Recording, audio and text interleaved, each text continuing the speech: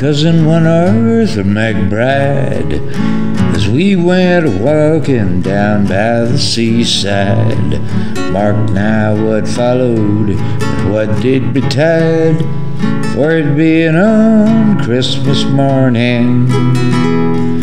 Now for recreation we went on a tramp, and we met Sergeant Nabber and Corporal Vamp, and a little wee drummer intending to camp, for the day being pleasant and charming.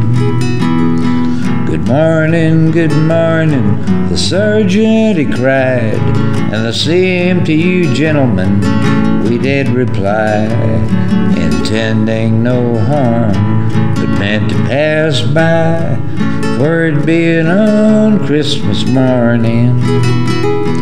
But says he, my fine fellows, if you will enlist 10 guineas in gold I'll stick in your fist, and a crown in the bargain for to kick up the dust and drink the king's health in the morning.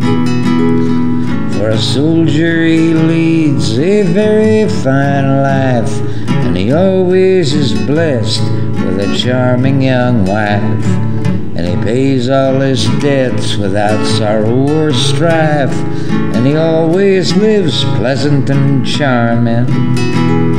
And a soldier he always is decent and clean, in the finest of clothing he's constantly seen, while other poor devils go hungry and mean, and sup on thin gruel in the morning.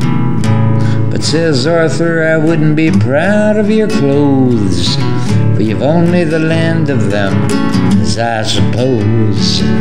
But you dare not change them one night, for you know if you do you'll be flogged in the morning. And although that we're single and we're free, we take great delight in our own company. We have no desire strange places to see, although that your offers are charming. And we have no desire to take your advance, all hazards and dangers we barter on chance, for you'd have no scruples for to send us to France, where we would get shot without warning.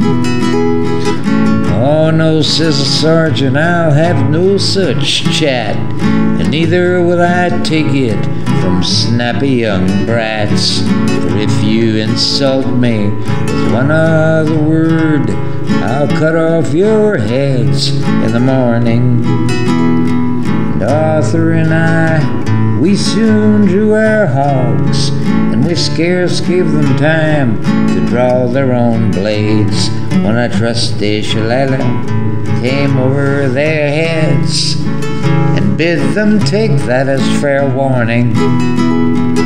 Their old rusty rapiers that hung by their sides, we flung them as far as we could in the tide.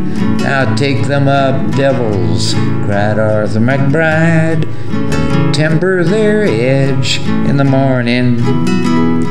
And the little wee drummer, we flattened his bow, and we made a football of his rowdy-dow, threw it in the tide for to rock and to roll, and bade it a tedious returning. And we having no money, we paid them off in cracks, we paid no respect to their two bloody backs, and we lathered them there like a pair of wet sacks, and left them for dead in the morning. So to conclude and to finish disputes, we obligingly asked if they wanted recruits, for we were the lads who would give them hard clouts and bid them look sharp in the morning. Oh, me and my cousin, one Arthur McBride, as we went a-walking down by the seaside, marked now what followed, what did betide for it being on Christmas morning.